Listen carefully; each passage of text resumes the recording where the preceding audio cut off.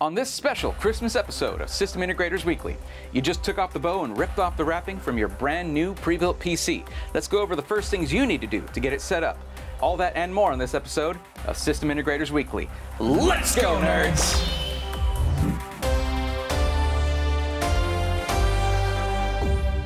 This episode of System Integrators Weekly is brought to you by CDK Deals.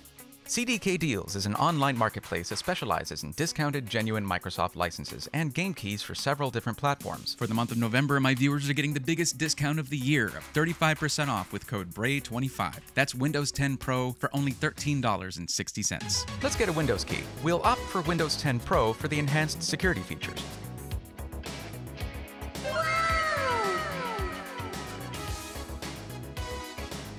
CDK Deals offers an OEM license for a fraction of the price of a retail key. The difference with an OEM key is that you can only use it on one system, but that should be all you need. You will need to make sure you either have Windows 10 Pro already installed or you perform a fresh installation, since OEM keys cannot be used to upgrade from Windows 10 Home if that's what you have installed currently. Here I use code BRAY25 to get 35% off. Now my copy of Windows is only $13.60. Pay with your method of choice, and once the payment goes through, click View Keys/Codes. Click Get the Key and copy it. Then just go to your Windows search, type in ACT, there it is. Click Activation Settings. My Windows install was already activated, so I'll be replacing that key, but yours should just say Activate Windows. Paste in the key, click Next, and activate, and you're done. Thank you, CDK Deals, for continuing to support the channel. Hello everyone, I'm Bray Thorne and welcome to System Integrators Weekly. It's a little different this episode because we are going to go over what to do now that you've got your pre-built PC. Just getting it set up the first time. That's all we need to do here. So this system was sent to me by iBUYPOWER. I do have an unboxing and review video I'm working on for this one. It got delayed when I hurt my back with this actual PC. So that was a little while back. But we're going to get that out to you guys as soon as we can. But for right now, we're using it. Thank you, iBUYPOWER, for sending this system. We're using it as a way to show you the steps to take once you get your system to you. This has been requested several times, not directly, hey, make a video about this, more like, hey, what do I do now? So we're going to follow these steps and we're going to get it set up. Now, iBUYPOWER is kind enough to give you directions on how to proceed with every system. We're just going to follow those, but we're going to do it together. So first things to do, you want to read the one that says important, because it's important. It says the first thing is step 1, removing the side panel. There's going to be 2 screws right here.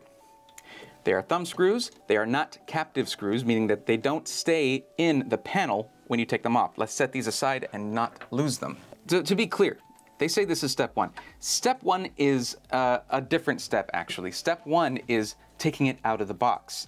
And part of that step is not throwing away that box or the styrofoam packing material that came with it, or the foam packing material that came with it, or the foam we're about to take out of the system, which is a lie because there wasn't any, because they had the GPU, the Gigabyte Vision GPU that came with it in a separate box. That's not always going to be the case. When they ship it to you, it'll likely have the GPU in there, and it will have this Instapack expanding foam to keep everything in place. This is default with every ready system that they ship out, unless they send it to you with the GPU in its own little box. The reason you want to keep that is because you may want to move at some point, or ship the PC back for an RMA, or anything like that. So you want to keep the foam that's inside of it, you want to keep the foam material that encases it, and the box itself. In this one, you're going to pull back and you're going to be supporting it as you do so, because it will just fall right off when you do that.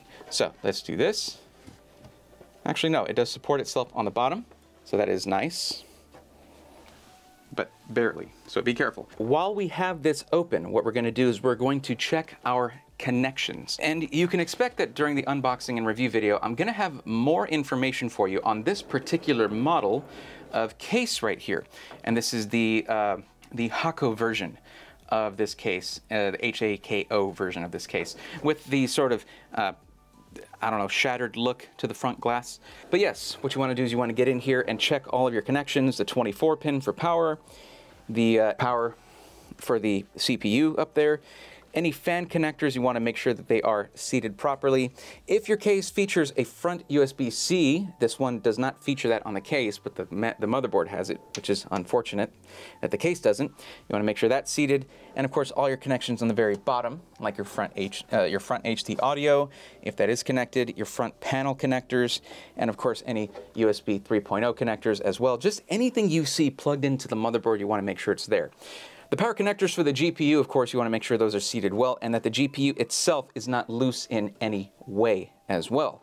The RAM, just push that in, make sure it hasn't come loose in shipping. You can even pop it out if you choose to, just like that. There it is.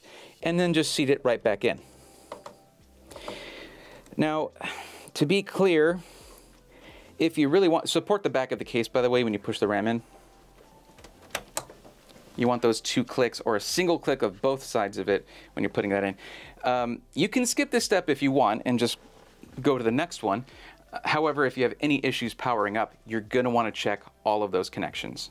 You want to make sure that your 2 RAM sticks, if you're in dual channel memory, which you had better be, are in the 2 and 4 positions of the 4 slots. The second slot and the 4th one, going away from the processor, which is right here. Okay? That's pretty standard.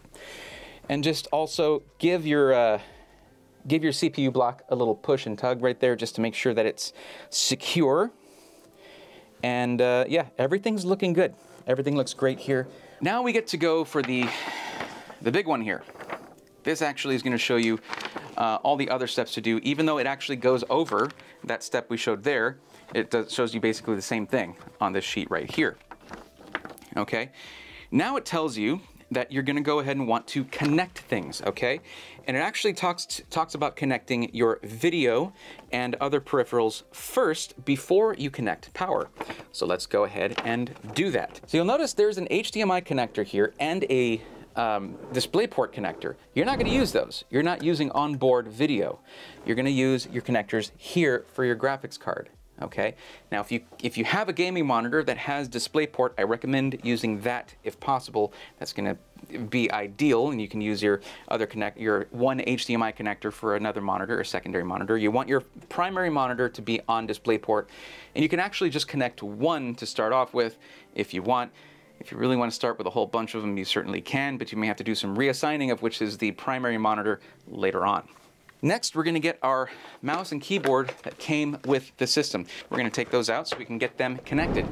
Now, if you get a custom system from iBUYPOWER, you actually have the option, usually at a discount, to get their mechanical keyboard, the MK3 or something like that. I would say if it's, going to be $5, $10, even $15, go for that. It is a fantastic keyboard for the price. It's actually got blue clicky mechanical switches, which a lot of people like.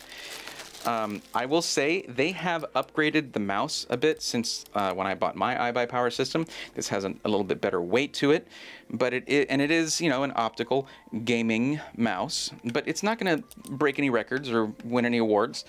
You do have 2 side buttons, 2 buttons right here, probably for raising and lowering your DPI, and a scroll wheel with your 3rd click right there as well. It's got a nice feel to it, nice matte black, and a little bit of RGB. Let's get these unwound right here and get them plugged in to our rear USB ports. You're going to have several different types of USB here. Okay, you're going to have a USB Type-C, right? It depends on the motherboard you have, by the way. USB Type-C, USB 3.2, Gen 2 in the red there, and the blue should be USB 3.0. And then regular USB 2.0. That's where you want to put your peripherals, okay? There you go. So you have those 2 in your USB 2.0 ports. These do not require anything beyond USB 2.0.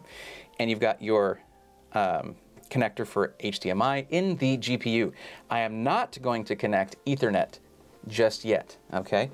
Now this motherboard, though, I will mention, it does not have Wi-Fi. This system is the 5600X 3060 Ti system that I've recommended many times, and I did mention that it does not have Wi-Fi during several of those recommendations. It also just is not listed in the specs. If you need Wi-Fi, you can add it yourself. That is not a problem. I recommend an internal Wi-Fi card, a PCIe card, rather than a USB one. The internal PCIe Wi-Fi card is going to be a lot better.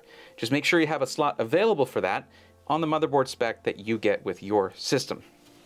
And of course, here is our power supply down here.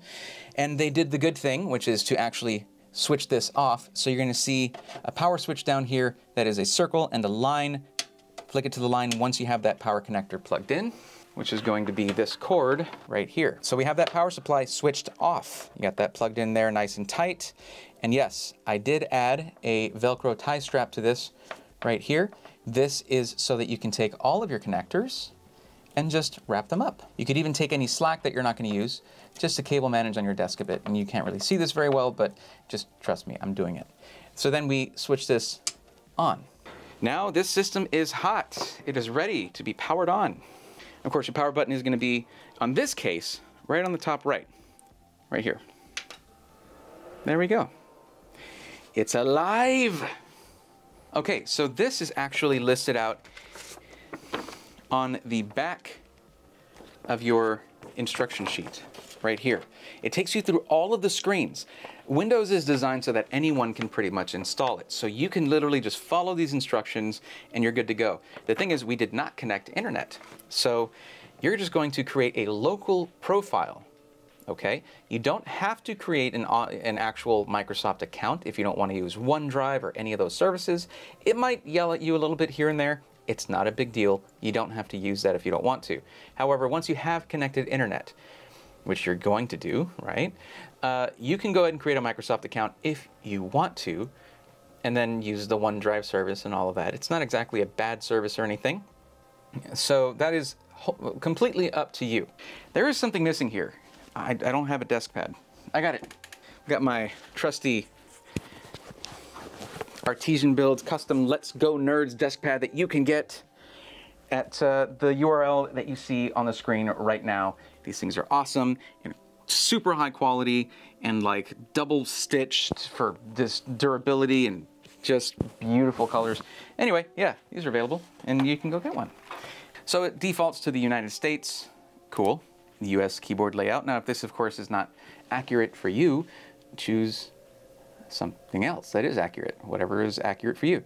Like Cuddles might go with the CMS. I don't know if they call it a CMS, but I'm going to go ahead and shorten it to that. But the Canadian Multilingual Standard, there's all kinds of options here. Thank you, Microsoft.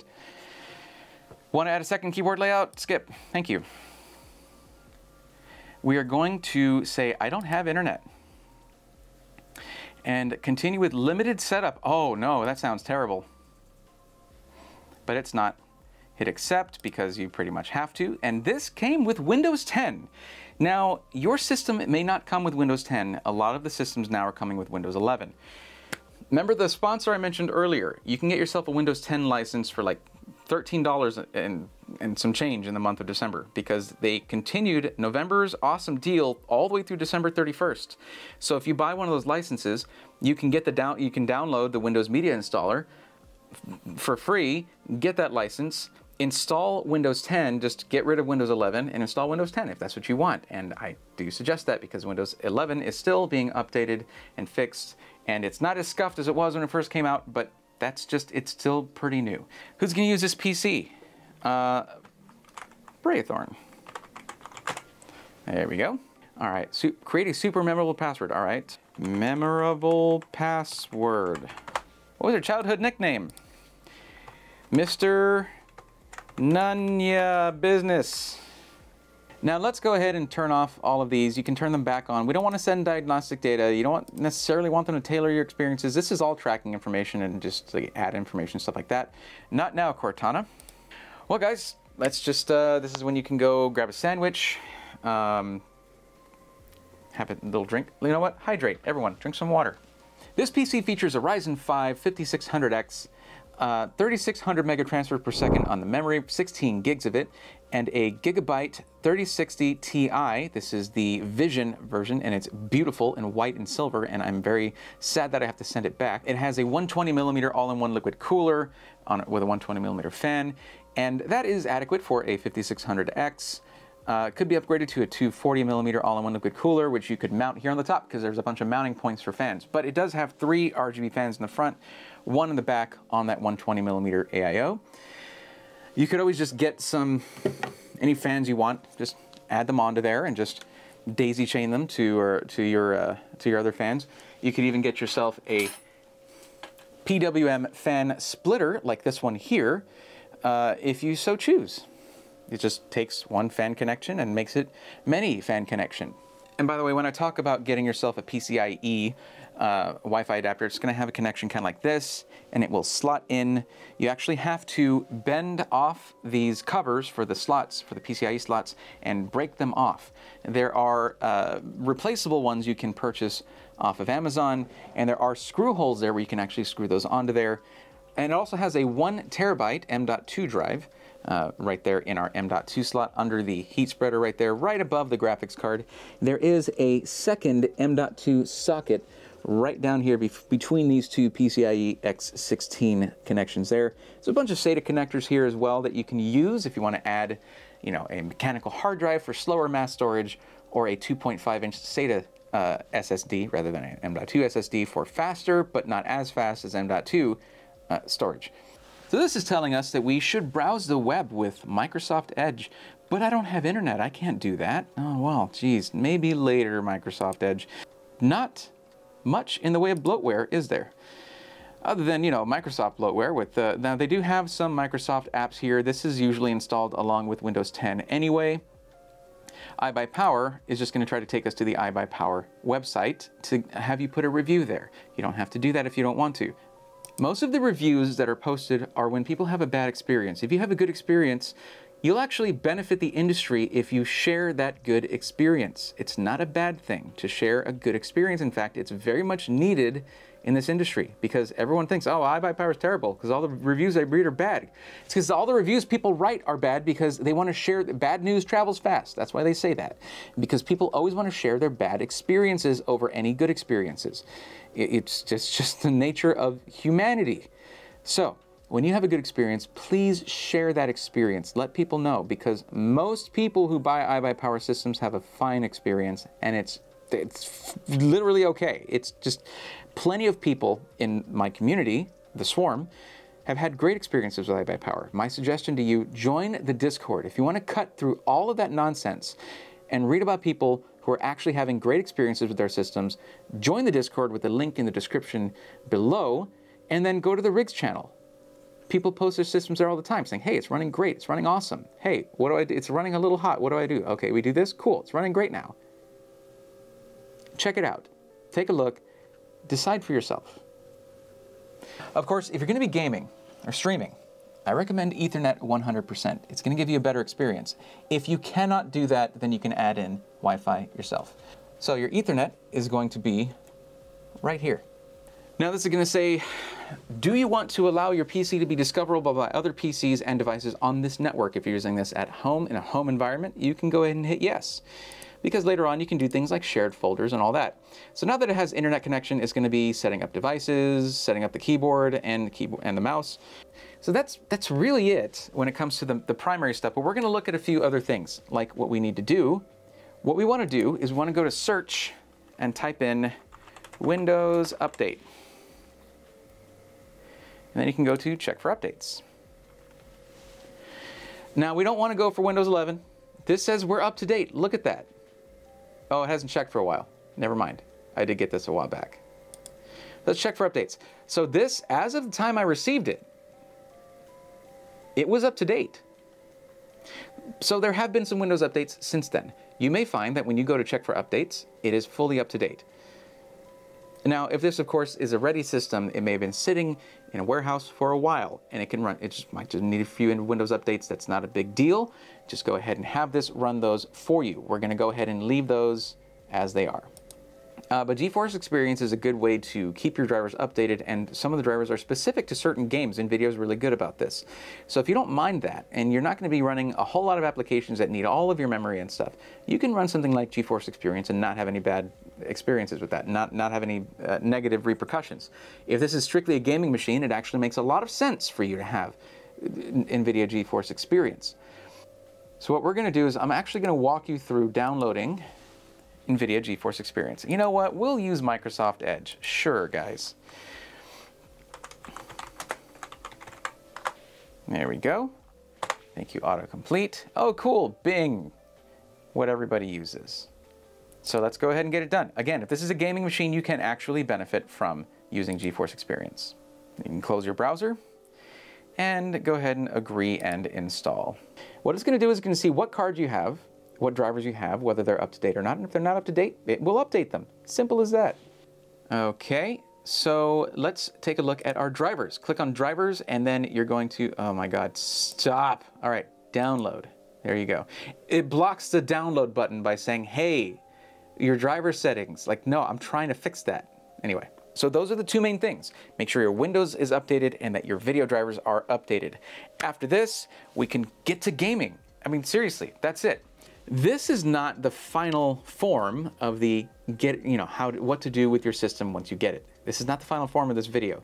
That is going to be much more elaborate, and it's going to be some awesome tips and tricks on what you can do there. But there is one extra thing I'm going to show you guys here, because I've made no secret of this. Let's go for the express installation, sure. But yeah, I've made no secret of this, but this case does not have very good front panel airflow. It's glass. Glass is not really porous. It's not great for letting air through. So the thing to do here is to just pull it off. Installation is complete. Bam. Dunion rings, baby. You're good to go. You're ready to go. You can install Steam, start downloading your library. If you only have the 1 terabyte, be picky with all the games that you're going to choose. Try not to install a terabyte of games because you need room on there for your operating system. But adding storage is one of the easiest things you can do. And we're going to have a video on how to upgrade your system in specific ways. 2022 is going to be the year that if you're not familiar with PCs, you're going to become familiar with PCs, with upgrading them, modifying them, even repairing them, if you so desire. So be sure to get subscribed. Make sure that you're subscribed so you don't miss any of that. Even, you know what? Go the extra step. Click the little bell so that you get the notification like, hey, Braithorn posted a video. You probably want to see it, because I'm going to do my absolute best, and so is Cuddles. We're going to do our absolute best to make sure that these videos are as helpful to you as possible. There's going to be some fun ones too. Don't worry, we got some fun stuff coming up. But we've also got some partners that are going to be helping us make these videos happen. So get subscribed. And if you want to boost this channel, if you can't do anything like going on the Twitch channel and dropping subs, or going on down to the little money symbol here and saying, hey, here's some money or whatever, you don't have to do any of that stuff. I'm providing this information for free, and you just have to watch some ads, and there you go. I'm able to do this for a living. But if you want to show your support, share the videos with people who you know like them. Drop a like on there. It actually does help. Just those things right there don't cost you anything, and you might end up being a hero to someone else who's looking for a PC and is trying to find some straightforward, no-nonsense information on where to find one. I do apologize if you were hoping for a video on like, hey, look at this PC, look at that PC, but I figured a lot of people got PCs already for Christmas, and that this might be a lot more helpful. Thank you to my wonderful, helpful, awesome, sometimes trolling chat. It's fine, I don't mind at all. For giving me this suggestion. I knew in my heart of hearts it was the way to go once you said it, but I was like, get a video up by Saturday. That's totally different for us, but we're going to do it. We're going to get this System Integrator Weekly video to you on Saturday, and it's going to be awesome, and hopefully you're having very happy holidays, and we're going to have another System Integrator Weekly video for the new year. What I do have, though, is a great tip on how to get that better airflow for your system. The way to do this, okay, first off, you need to be really careful. You see this right here? I smacked myself with the corner of the glass on my head when I was testing this earlier to make sure I'd left the mesh filter on there. So get this to the edge of a table. So get your hand under the front, right here. There's a little opening right there. And hold it down with your other arm on the top. And then hold the top of the front panel with your other hand so it doesn't fly off. And then just sort of push your fingers against the end of the table there to sort of leverage the bottom of the front panel off. You can do it very carefully so that it doesn't break anything. It should be fine. It's pretty durable. There you go. Once you have the bottom part out, grab the sides like this and just sort of wiggle the top off. And guess what? There is that airflow impeding glass removed. Now, what's behind that, you might ask? Well, look at that. I think that looks sick right there. It's just a mesh front panel over your fans. And you do have some holes here where dust could potentially get in.